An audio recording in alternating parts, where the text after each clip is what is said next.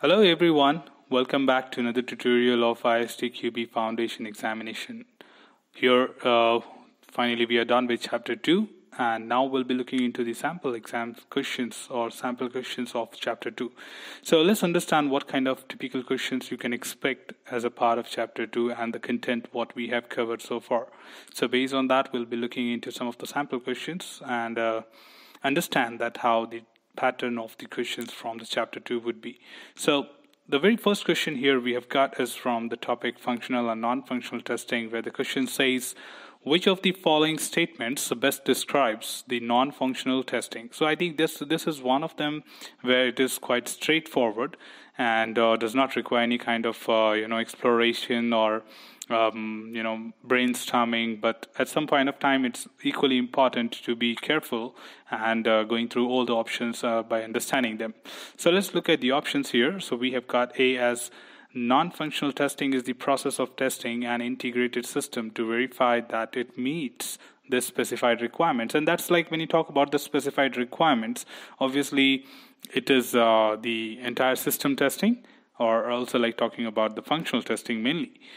B, the non-functional testing is the process of testing to determine system compliance with the coding standards. That's related to something else which we can say as static analysis, but obviously has nothing to do when you talk about coding standards. It has nothing to specific when we have learned about non-functionals. C, non-functional testing is testing without reference to an internal structure of a system. That mainly describes the black box testing definition. So again, it's not. But when you look at D, non-functional testing is system testing or testing system attributes like usability, reliability, or maintainability. Now that's where we get a straightforward answer for the non-functional parameters or the characteristics of non-functional testing. So this is where we can finally assure ourselves that D is the right answer compared to A, B, C. And this was one of the most simplest thing what you can expect as a part of ISTQB. So ISTQB is not always strict, complicated. Sometimes they can ask you a straightforward question which will be easy for you to answer and understand. The next question here, which of the following is a which of the following is a characteristics of good testing and applies to any software development lifecycle model? So this is from the topic 1 from the chapter 2, where we were talking about the good characteristics of testing, and we also spoke about the V model.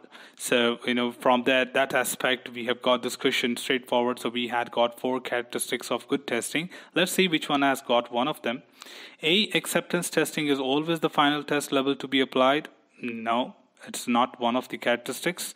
Whereas B says all test levels are planned and completed for each developed feature. Now we basically have there must be a specific objective for each test level which is planned for execution. C, testers are involved as soon as the first piece of code can be executed.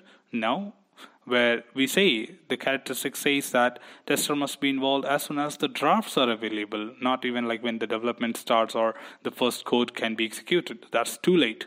When we talk about D, for every development activity there is a corresponding testing activity. So obviously that's one which is straightforward, taken from the syllabus. That's like we must be having the corresponding testing activity for each development activity, whereas the others are like the analysis and design must begin during the corresponding development activity. Also there must be a specific objective for each test levels. So this is straightforward from the discussion what we had in the very first tutorial of this chapter, and from there we say that D is one of the good characteristics of testing which can be applied to any software development model. So we have 4 characteristics of good testing, but here we have got only one, and that's D, which is the right answer. Looking into the next, which of the following is an example of maintenance testing? Team, very previous tutorial, the just previous tutorial if you have looked into is one of the example, we have spoken about the maintenance testing there. So maintenance testing is all about like updates, upgrades, migration and retirement. So let's look into the options given here. To test corrected defects during development of a new system. So that's obviously we're talking about fixing the defects, which is not post-release option. It is a pre-release option.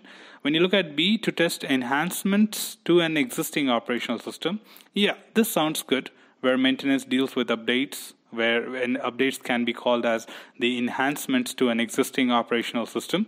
C, to handle complaints about the system quality during user acceptance testing.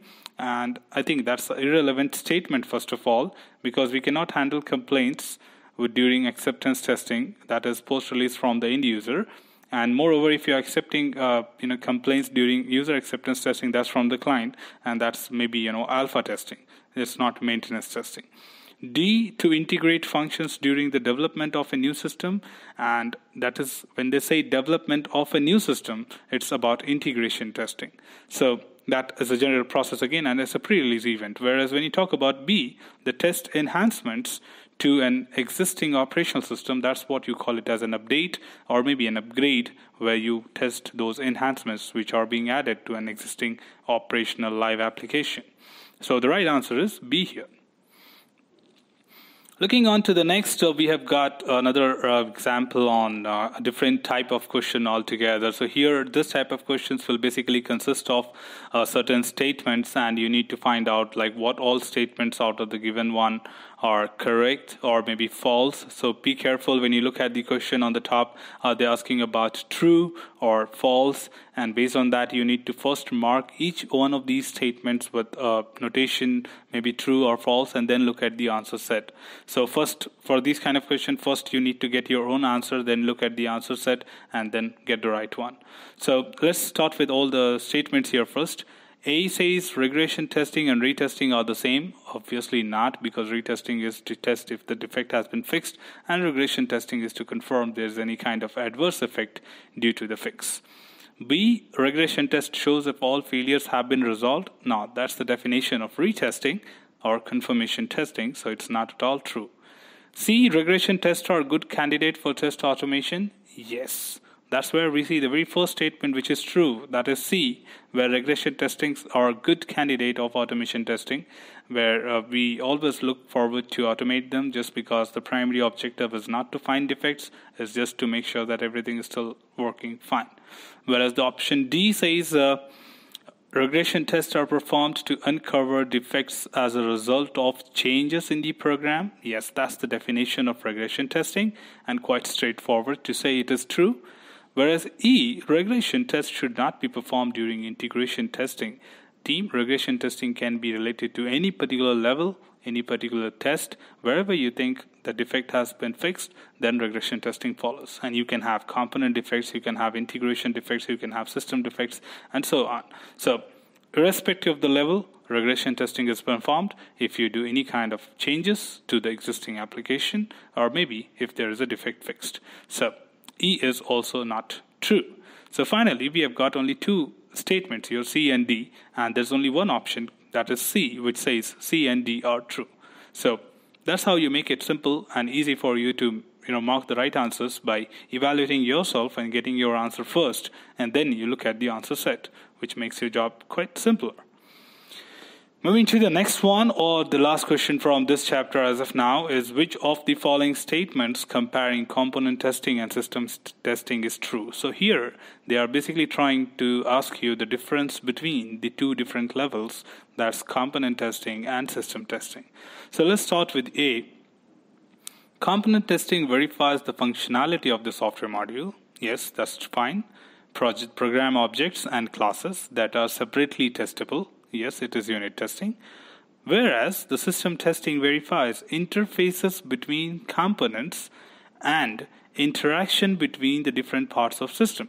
So team, if you see here, the first part is absolutely fine. But the second part is telling you about the CIT and SIT, that's component integration testing and system integration testing. So the only catch, or the things to wonder about, is the first part. The moment you think that it is true, then you don't read the second part. So that's quite common among the human psychology. And that's the reason they have used this trick.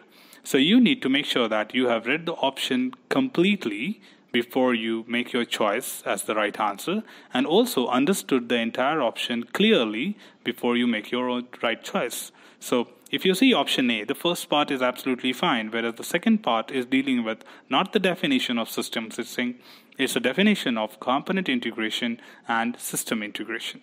Let's look at B. Test cases for component testing are usually derived from component specification, design specification, or data models, whereas test cases for system testing are usually derived from requirement specification, functional specifications, or use cases. So team, if you remember when we are talking about that tutorial, or you can quickly refer the tutorial of test levels, and we were talking about the test basis and the typical test objects. So they have taken the topic test basis from these two levels and they are trying to compare it. And as far as if you remember that, then it is absolutely fine. So B is looking as of now the most relevant answer. Subjected, the C and D are not correct. Let's look into C. Component testing only focuses on functional characteristics, whereas system testing focuses on functional and non-functional characteristics.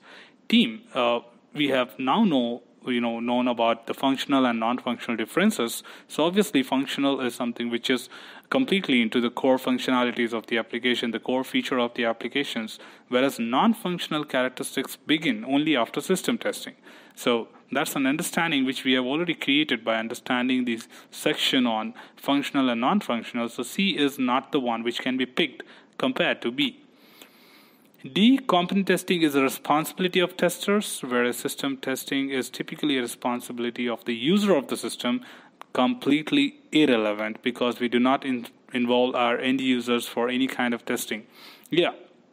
To a certain extent, I can say that you're talking about beta testing, then it is only to say, you collect feedback from them, but not to test and validate it. So D is also ruled out. So finally, we are left with one option, that's B. And that's where we say that it is the most relevant option. So team, all we need to understand in this kind of question is that it's not mandatory they will always give you definitions. This is how they drag the test basis or the typical test objects about the testing. So having those understanding from the content or the tutorial would definitely help you to have a clarity on what exactly they are looking for and what would be the right answer. So finally, we'll be having around 8 questions from this chapter. So the weightage or, question sharing from this chapter is 8. So you have 8 marks to score in this chapter. And previous chapter, chapter 1, there was 7 questions. So you will be having 7 questions allocated for chapter 1, 8 questions for allocation in chapter 2. So as of now, you have 15 questions covered as a part of chapter 1 and chapter 2. So out of 40, we have covered 15 questions. So hope you have the clarity on the sample questions from the chapter 2 as well. For more details, please go through the tutorials of the chapter 2 to understand better. Still, if in case you have any clarification, you're always welcome to comment your queries below. And I'll be getting back to you with more details on that with the clarifications. Stay tuned for more updates, new videos on the upcoming chapters and tutorials. Till then, stay tuned, keep learning, and enjoy your learning. Thank you.